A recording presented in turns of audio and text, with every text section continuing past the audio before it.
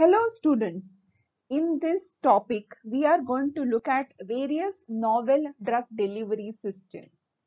The purpose of developing, formulating, designing novel drug delivery systems is to target the drug to its specific site. Drug targeting is nothing but the delivery of drugs to the receptors, cells, tissues, organs, or any specific part of the body to which the drug is to be delivered exclusively. And it is this targeting of drugs that determines the drug's therapeutic index, which is measured by its pharmacological response and safety. The drug's therapeutic index determines whether the drug interacts with the candidate receptor and there is minimal interaction with non-target tissues. Thus, drug targeting or site-specific delivery of drugs is a very attractive proposition because this is one of the most potential ways to improve the therapeutic index of the drugs. Drug carrier systems are thus required to target the drugs to their site of action. In the topic of novel drug delivery systems, we are henceforth going to look at several such delivery systems which are responsible for enclosing the drug, acting as carriers for the drug, and delivering the drug to specific sites or targets. Let us first look at the advantages of such novel drug delivery systems. Such delivery systems help in reduction in the number and frequency of the doses that are required to maintain the therapeutic response. These delivery systems reduce the total amount of drug that is administered over the period of drug treatment. This is because the drug reaches the site of action and drug is not available for interaction at other sites and receptors. Because the drug is targeted to specific sites, reduction in blood level fluctuation of the drug is seen. Also, as the dose is reduced, there is a reduction in the incidence and severity of both local and systemic side effects. Next, the drug is protected from first pass metabolism as well as gastrointestinal tract degradation. Further, the drug molecule can be targeted towards the tissue or organ, and this leads to reduction in overall toxicity to normal tissues. There is an increased efficiency of the drug because of targeting, as well as site-specific delivery is achieved. Because of all these reasons, there is an overall reduction in toxicity and the side effects manifested. Due to this, shorter hospitalization times and increased convenience of administration of such delivery systems has been reported. Also, workable, feasible treatment for previously incurable diseases has been reported. There is a potential of use of such novel drug delivery systems for not only therapeutic use but also for prophylactic application. So overall, there is long-term healthcare benefit because of reduction of cost in the short term as well as in the long run. Thus, drug targeting is the exclusive delivery of drugs to receptors or organs of the body and result in reduction of overall toxicity, improvement of drug therapeutic index, more specifically in case of proteins and peptide drugs. Targeted delivery of drugs can be classified into active mechanism and passive mechanism. As we go ahead, we will look at what is active targeting, passive targeting, as well as examples specific to both these categories. Active targeting involves the use of biological molecules for targeting of the drug to the receptor site. And this is the most important and most viable approach that has been found to be very useful. The concept of magic bullets for targeting was laid down by the cell biologist Paul Ehrlich, and he says that bodies which possess a particular affinity for a certain organ or a carrier can bring therapeutically active groups to the organ in question. And this was a statement that was made by him in 1898. Several biological molecules have been used for targeting of the drug to specific sites.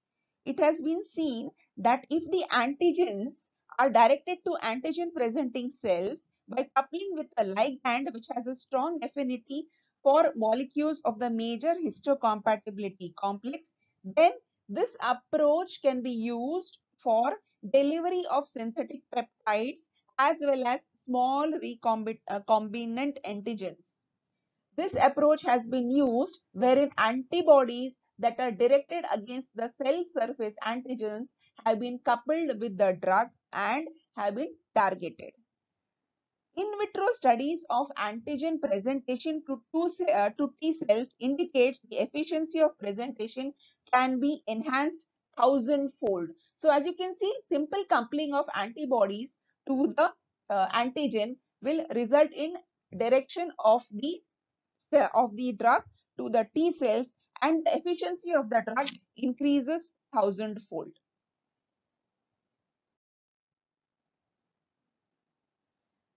Lectins, which are endogenous carbohydrate binding proteins, act on the tumor cells.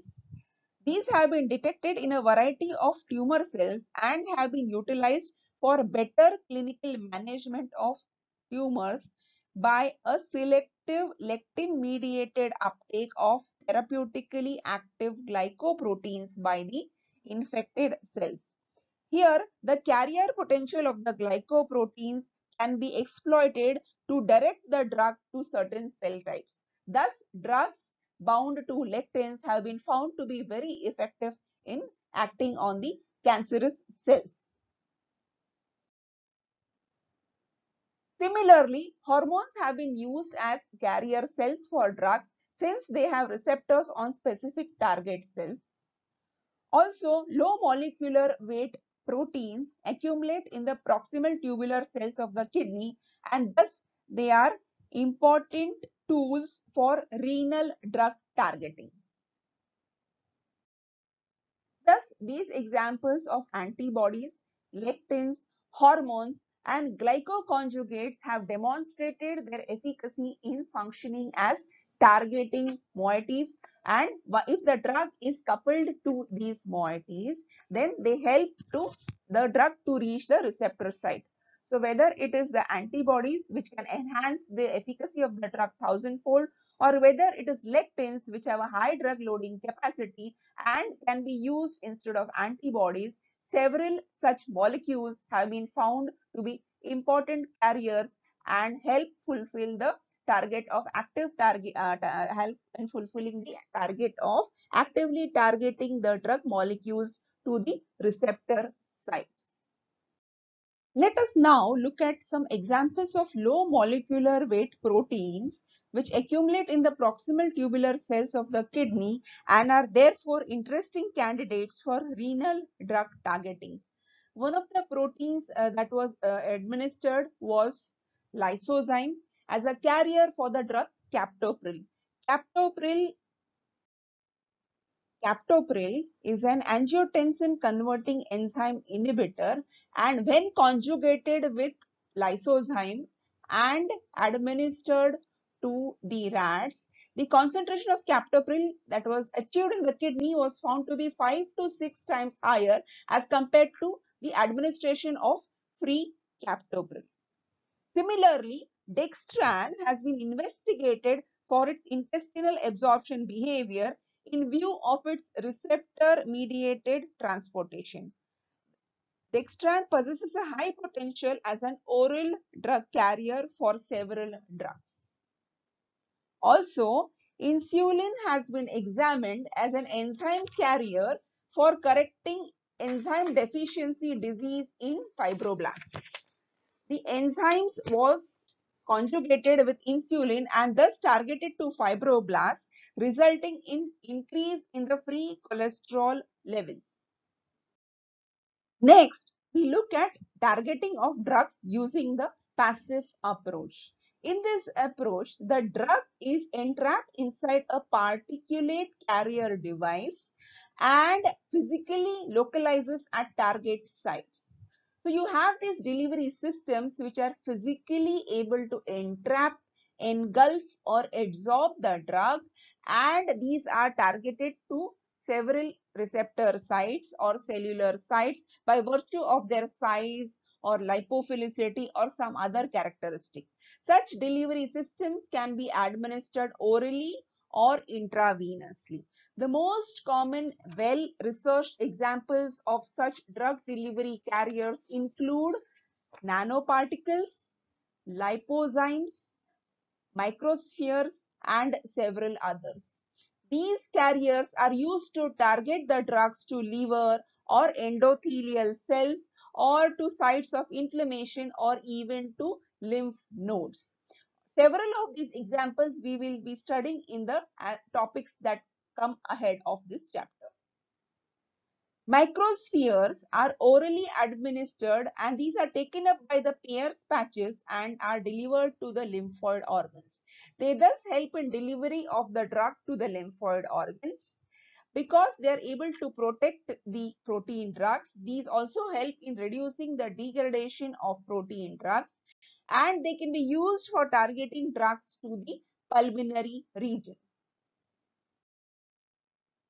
Liposomes are bilayered structures which are made up of phospholipids. Because they are structurally similar to cell membrane, these get localized within the macrophages and can be used to deliver bioactive agents to the macrophages.